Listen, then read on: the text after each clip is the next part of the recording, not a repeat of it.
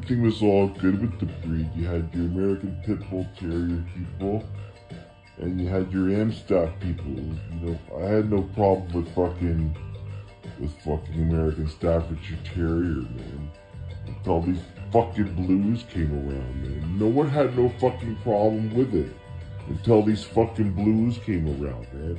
My one buddy thinks that that's indicative of fucking Neapolitan Mastiff, man.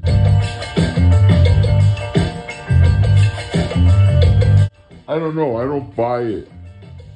I don't buy it. I just think that they just started selectively breeding for blue when it became a fucking trendy color, and that's what it is.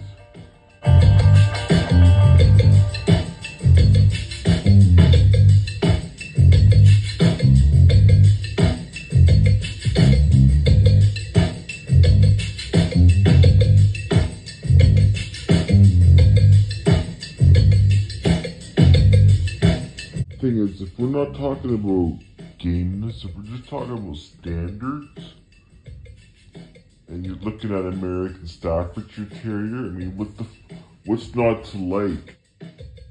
They turned it into a conformation dog, so what the fuck is not to like about it? We're thinking right away that it's some kind of fucking bully or whatever, but it's not. If it's a fucking real AmStaff, what's not to like? It's not all about fucking blues, man.